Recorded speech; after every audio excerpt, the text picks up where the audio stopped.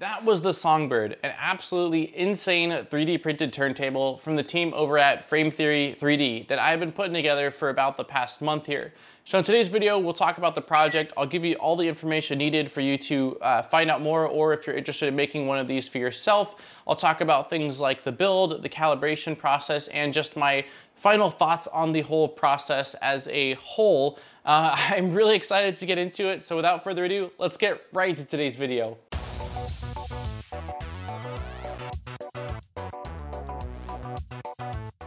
Jumping into it, Frame Theory 3D is a UK-based startup ran by the duo Charlie and Kieran. They reached out to me earlier this year in February, letting me know that they had been working for the better part of a year on this 3D printable turntable called the SongBird, and asked if I was interested in building one myself. And although there wasn't all the details available right away surrounding it, there was enough there for me to know that this project looked absolutely insane, and I said yes. I spent a lot of time on this channel talking about different 3D printers and making tutorials on either things like slicers or upgrades or filament, which I do love doing.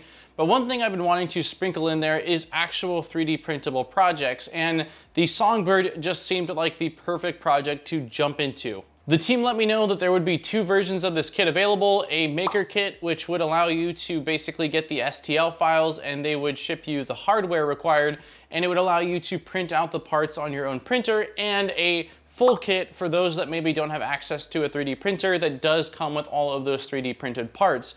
I actually did want to release this video a couple weeks ago, so I did want to say right away that this is a Kickstarter. The project is live, and links will be in the description if you do want to find out more or back this project to make sure you're in one of the earlier waves of the kits that are being sent out. Of course, I opted for the maker kit, so they sent me all the STL files and shipped out the box with all the rest of the hardware. On the printing side of things, they recommend going with PETG because it's got a little bit of flex, it's got very low shrinkage, and it makes it a perfect candidate for the material to use in this project. And the very well documented PDF that they provided has everything split up into almost different color categories, so that way if you want to make the turntable two-toned like I did, you can easily do so by seeing which parts would need to be printed in which color to do that. All the parts were printed out in eSun black and blue PETG, and I did all 15 parts on my modified Creality Ender 3.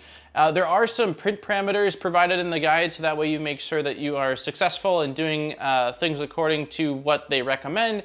And they did state that you can actually print up to a 0.3mm layer height. So if you're trying to crank out this project as quick as possible, you can certainly opt for that. I was not in a rush, and so I printed everything out at a 0.2mm or 200 micron layer height, and none of the parts required supports, and really any 3D printer that's the size of like Ender 3 or bigger will have enough of a footprint to print out all of these parts. As far as the provided settings within the guide, they were all great, with the exception of the fact that they recommended using brims. And certainly if you do not, like if you've got issues with adhesion or you don't have your bed leveling locked down, I would say that having a brim is not a bad idea, because it will help to prevent warping. But being that I know my 3D printers and the PEI on the Creality Ender 3 that I have does a really good job of sticking, I wish that I had not done the brim, because the brims, cleaning up the brims was one of the most tedious aspects of this build. So I will say again, although it says brims, if you trust your 3D printer and have been printing long enough to know that these parts aren't going to warp, you don't need them at all. But if you are having issues with the parts, definitely a brim per their recommendations can help to prevent any warping or peeling away from your bed. Aside from a 3D printer, you're also going to be needing a soldering iron, and that is just to insert the brass heat press inserts, and that is going to be like the first major step after printing out all of the components. So being that that's the only thing you actually need to use a soldering iron for, you don't need anything fancy, and even just a really cheap kind of non-controllable one that you plug into a wall will work absolutely fine. The guide that the team put together is fantastic, but that does not mean that it's an easy install. There was quite a few times where I realized that I either had grabbed the wrong screw or had to just double check things to make sure I was following things step by step, and I had to remind myself not to over torque a printed part. Granted, they used the heat inserts for a lot of it, but there was one piece that I torqued down a little bit too hard and it cracked right away, which was just a little bit annoying because I had to stop. I was getting excited assembling it, and I had to stop, reprint out the part, disassemble a little bit, and then put it back together. So I would say the key things are take your time and Make sure you follow the instructions step by step and do not over torque things because again, they are printed parts and you really don't need to put that much torque into it for them to secure onto each other. As I mentioned a moment ago, the only thing you need the soldering iron for is to get all of those heat inserts installed into the printed parts.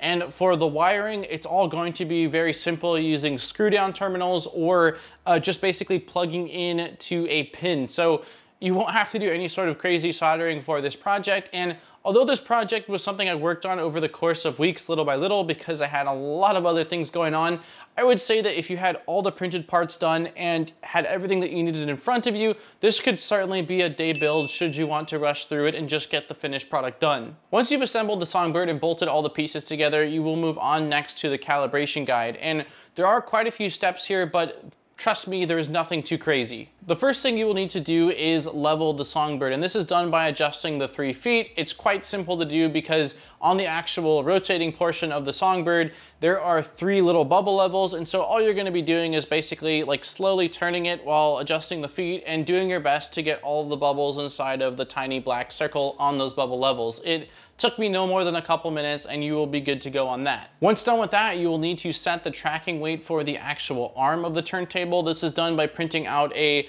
3D printed, it's included with the STLs, but a 3D printed kind of scale or weight, and you will basically be placing the tip of the arm on there and just adjusting the weight on the back until it balances this printed part. It's again, really simple to do and only a couple of minutes to get that dialed in. Next up is aligning the cartridge arm. For this, you'll need to head over to a linked website and download just this, I guess, kind of grid that you will then put on top of the turntable. And just with that loose cartridge, make sure that it lines up with the designated points on there and then clamp it down. It is also a very simple thing to do.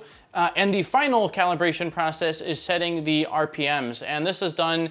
The easiest way I've seen to do it is basically by grabbing an app on your phone. On iPhone, I did download one from the App Store where you essentially just set it on the turntable and have it spin around. And for the bottom of the motor, there is little adjustment screws. So for one of them, you'll want to make sure you get it set as close to 33.3 RPMs, and you'll want to flip the switch. And for the other one, you'll want to get it set to 45 RPMs. Again, this might not sound it'll make a lot of sense of me verbally saying it, but once you look at the guide, it's pretty straightforward. Full disclosure, I was a little bit intimidated when I got to the calibration guide, and having that I've never owned any kind of a turntable in my life was like, oh my God, like, is this gonna be over my head? But the guide is fantastic and the team has been awesome at responding to any questions, so I'm sure they'll have no problem answering any questions you may have. And if they see recurring questions from people that are assembling the kit, I don't doubt that they will very quickly integrate that into their existing guide. Aside from the kit, I did need to pick up a preamp, which I ordered off of Amazon, a few different cables, and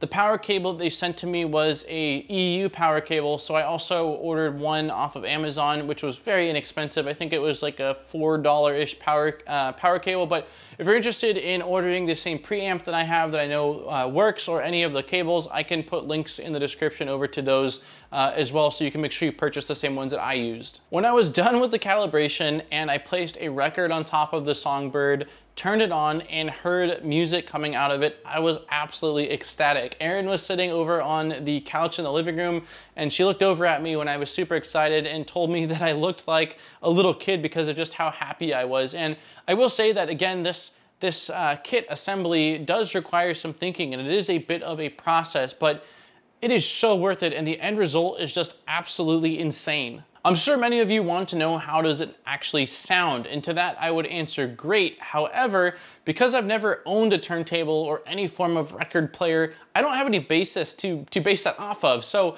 my opinion might not mean a whole lot. And of course I could play some music, but because of YouTube being YouTube, it would likely get muted, or YouTube would basically demonetize the video because of any copyright music being played. So the team over at Frame Theory did link me to a clip of the SongBird actually playing some music. So if you do want to see that, I will absolutely place a link to that in the description of this video as well. If you've got a printer that's collecting dust, if you've got someone that you just don't know who, like what to get a gift for them or what kind of gift to get for them, or if you've been looking for an epic project to do, I would highly recommend checking out the SongBird. I love that most of the parts in this kit are pretty much off-the-shelf components that even if years down the road you need to source them on your own, you should have very little issue doing so. And also the customizability aspect of it, because you're able to 3D print out all the parts, you get to choose the color, you can upgrade it. If you break something, you can just reprint it like I did, which is really nice instead of getting a kit for something where if you break it, you've got to wait for the manufacturer or